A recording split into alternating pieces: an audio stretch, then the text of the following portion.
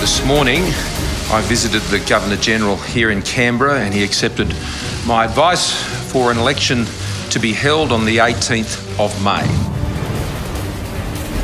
Hello and welcome to Your Vote on the 10 network across Australia. We're starting to get some numbers in here on 10 Your Vote, and it's looking to be pretty interesting. We're starting to get to the point where we think that there might be a change that we can call a change. We'll keep it formally in the in doubt column for the moment. When that's not being punished at the federal level is really interesting. I suspect that's News first, Jennifer Kite is in the seat of Chisholm in Melbourne.